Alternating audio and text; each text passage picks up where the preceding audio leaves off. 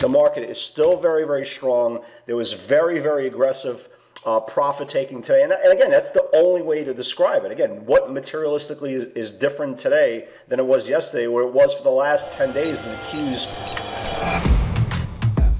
Welcome to AccessATrader, the #1 community for those who are committed to taking control of their trading in order to achieve success, profitability, and longevity. Thank you for joining us. Here's Dan Shapiro to help you find your edge, master your process, and own your future. Hey guys, good evening everybody. Welcome to another edition of the AccessATrader.com nightly wrap-up show. Hope everybody did okay today. Very aggressive day today, especially in the morning, and then pretty aggressive sell-off towards the end of the day. But let's kind of recap. So going into today's session, we knew two things. Number one, we didn't want to buy anything overextended. I think we kind of drilled that point home for everybody for a very, very long time. Again, the last thing you want to do, if you've been watching the video now for the last, even the last couple of weeks, the last thing you want to do is buy anything up 2, 5, 12, 20 days in a row. That's the last thing you want to do.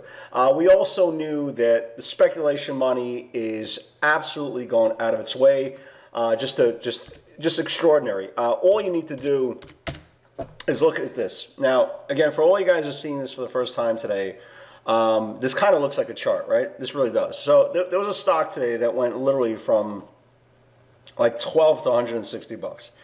And I have to say, you have to be on special pills, right? Not like pills that I'm on.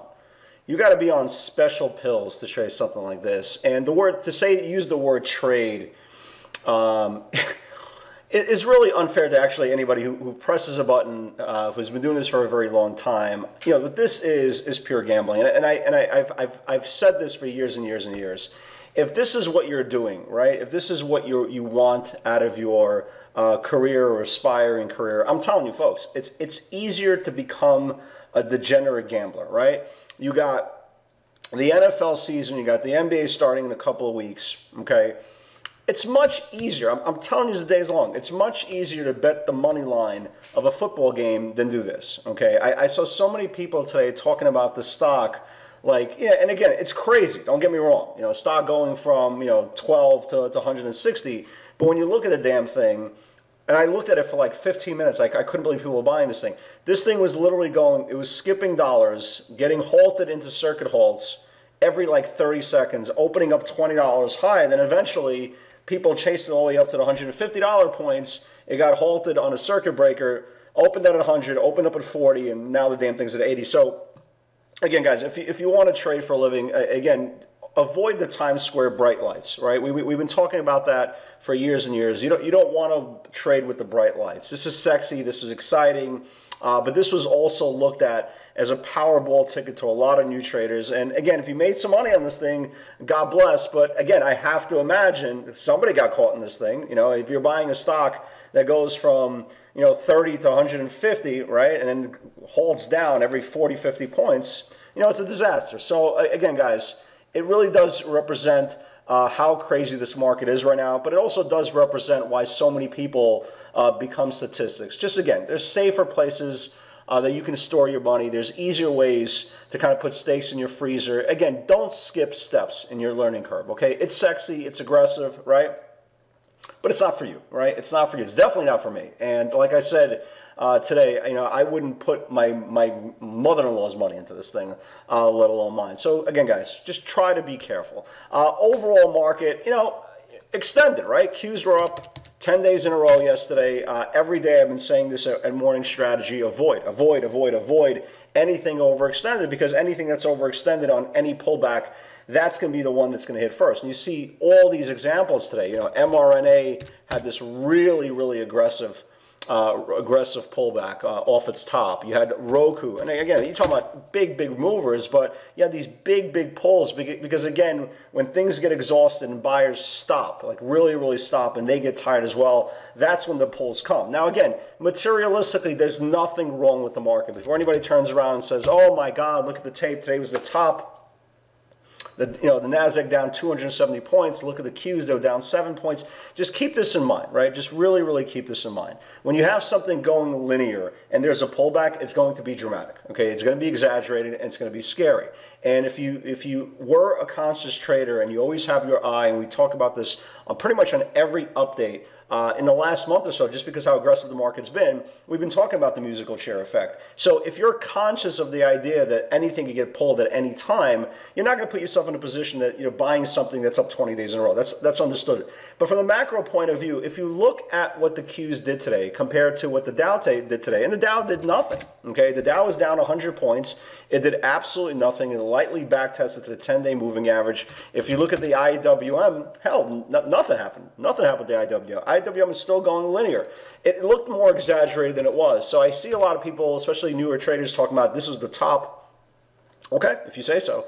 Again, everything is subjective. Your top is the next man's pivot higher. So it's very important to kind of not jump the gun, not to kind of exaggerate what happened today.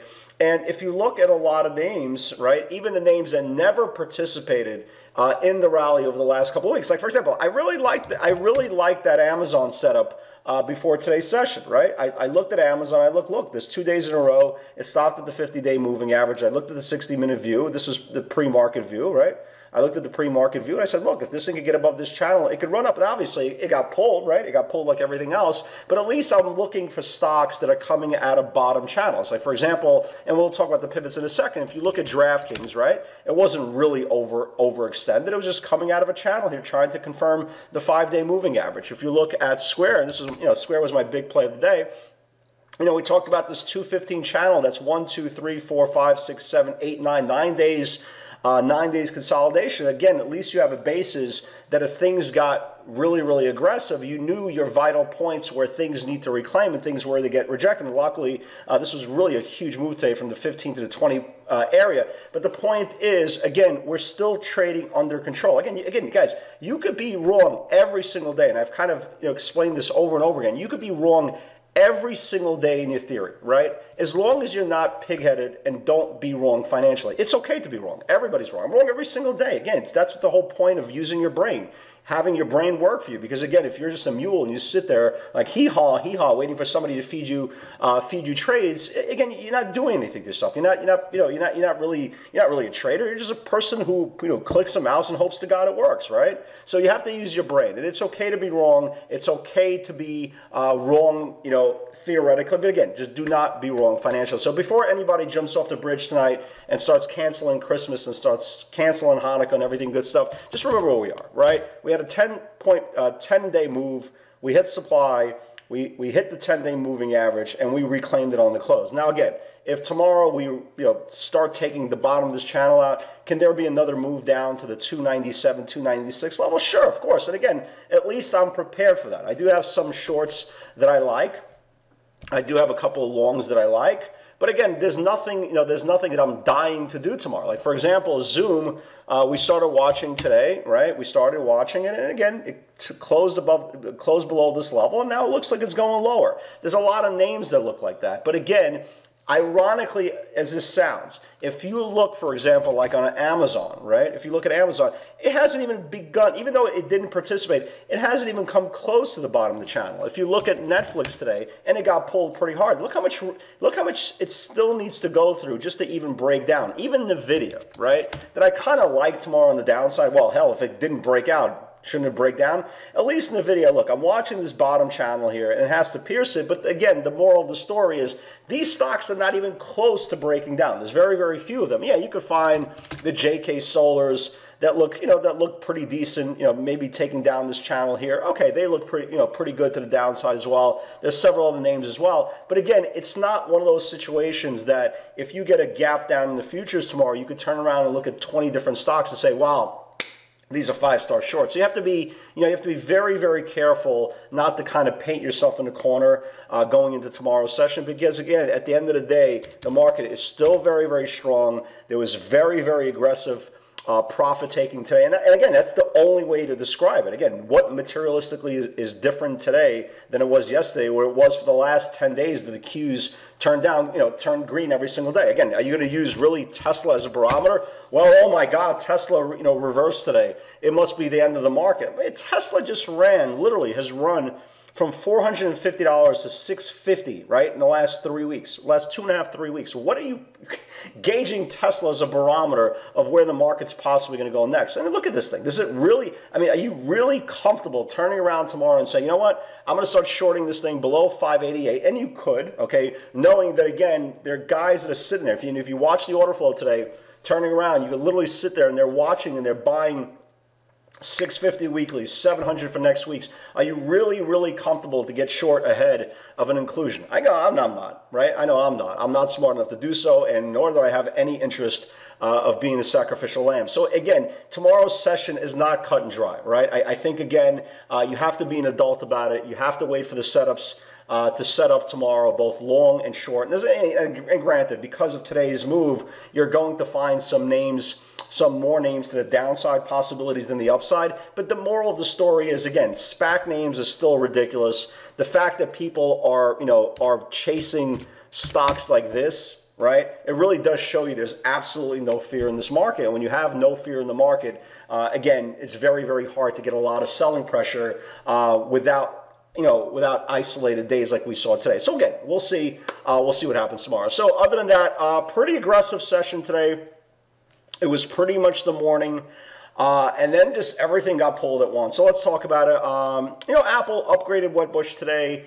160, 125 is a sneaky area. 125.50 macro needs to build. Problem was, again, everything got pulled, and obviously Apple's not going to be any different. So it took out the 25, right? Here, took out this whole channel. Took out the 25, took out the 25.5, and unfortunately only went to 126. It really did pick kind of a bad day to break out because everything got pulled and obviously got pulled with it. But again, dollar move in Apple. I know some of you guys took the move. Boeing really didn't do anything. It put an initial move through 240, ran up about $1 and then did nothing. Amazon, I was watching for that 31.90, never even came close. Square was definitely the trade of the day, at least for me. 215 needs to build, and look at the candle it put up. That was a beautiful, beautiful. So this is a whole channel that was 9 days in the making. It finally cleared out 215. It literally went to 220 on one candle very, very quickly. Great job. Really, really big move there. LMPX, very, very thin stock. It put up a small move over 31, and it just kind of paused there with everything else. It just collapsed. GoGo never got anywhere close. Nikola took out the 1938, put in a high of like 1958, never gave us a second entry. DraftKings was really, really aggressive. Good job for all you guys who did catch this. 51 got rejected twice, needs to build. Look at DraftKings, what this thing did. It took out 51, right? Took out this whole channel of 51 and put up a really big move to 53.5. So good job for all you guys who caught that as well. So here was ZM. Here was ZM. At first, initially I put in the pivot of 404, right? Initially I put in the pivot of 404 with a confirmation of 394 to the downside, and then I turned around and said, guys, never mind. It's acting too well. Pre-market, it was only down like $6-7, and then later, once it started cracking, I'll show you in a second, there was another pivot here. ASA never got there. Big move again in Square. Here comes 220 supply, 126 on deck. DraftKings just exploded on the way back up. So I put this back in the channel on ZM a little bit later, and I said 393, if it confirms macro, can get hit 366 measured potential. Once the market started dying, obviously you're going to go with the one. That's going to be the weakest one. And if you look at Zoom, it finally cracked that 393 level and closed really nicely. Had a nice little move here.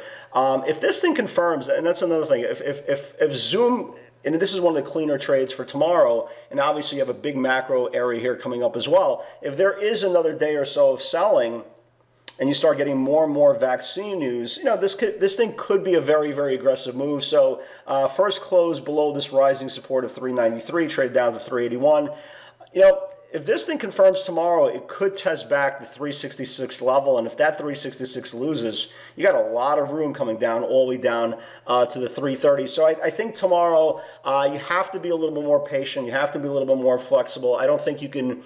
I don't think you can sensationalize what happened today, because again, at the end of the day, the Nasdaq 100 was up 10 days in a row. We talked about this, so it wasn't really a big shock factor that everything got pulled. It's more of a shock factor that you weren't, if somebody wasn't prepared and they say, well, who could have seen this coming? Well, the Nasdaq 100 is up 10 days in a row. So it's very, very important to know where your problem areas might occur before the trading session starts. So that's it. That's it, guys. Have a great night, everybody.